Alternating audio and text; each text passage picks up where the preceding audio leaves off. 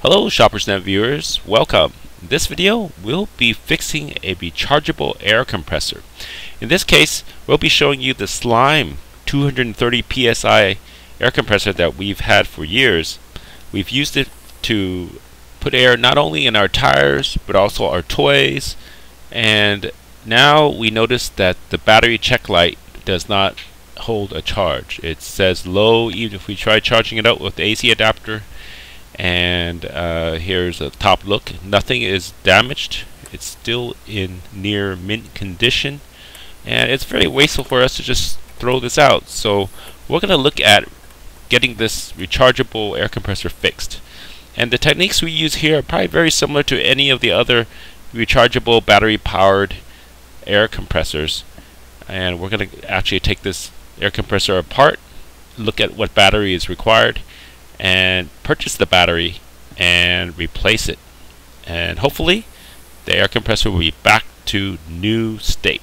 This will not only help us save money but keep things out of the landfill. We opened the air compressor and identified the battery that we need to replace. It's a 12 volt 9 amp hour TR9-12 battery that's available from Tempest batteries. You will need to do the same for your air compressor.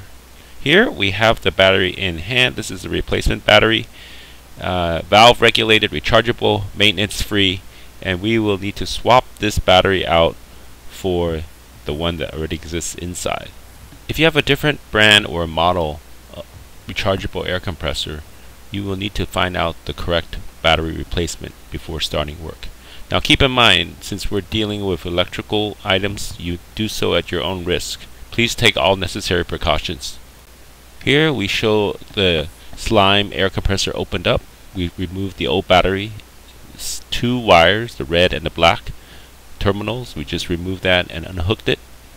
We also have our Tempest battery in hand, and we need to remove the protective cover on the terminals, and it's simply putting the battery inside. You see there are a lot of components in the air compressor. You do not need to touch those.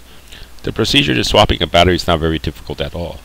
We see we have a black wire and a red wire, and we just need to make sure the red goes in the red terminal and the black goes in the black terminal. We have our battery over here, and just need to match up the colors and we're good to go. So we need to remember to put the battery in the proper position that you originally had in the original battery so you can actually fit it in the rechargeable air compressor. And when you do this, it should look like this. We're about done. Let's make sure the wires are tight, and they're both tight. And now let's look at the rest of the air compressor. Let's make sure there's nothing that we've loosened. Make sure we didn't drop any screws and there's no damage to the rest of the air compressor. And if everything looks like it's in good shape, then we're ready to put the other side of the case on and tighten up the screws.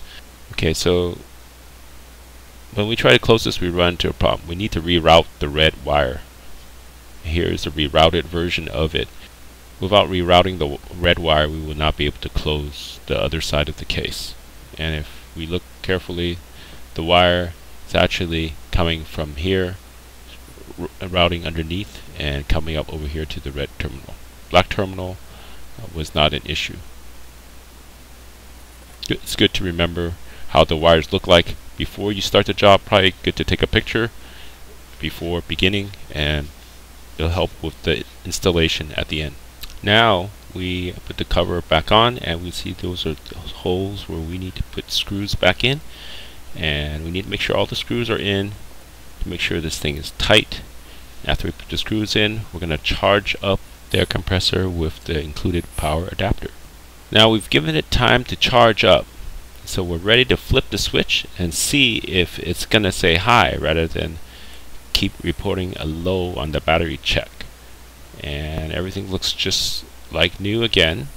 Now it's the moment of truth. Let me rotate this back toward the camera and see if the battery check will say high, and it does with the new battery. Let's see if we hear the familiar air compressor sound once I flip it on. And it works. This is awesome. We've saved some money. Please note that this approach only works if your air compressor is powered by a lead acid battery. It will not work if you have a lithium ion battery in your air compressor.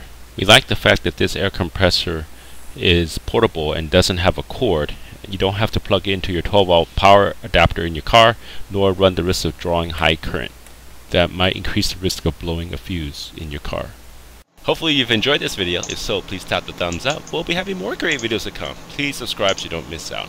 Thanks for watching. We'll see you next time.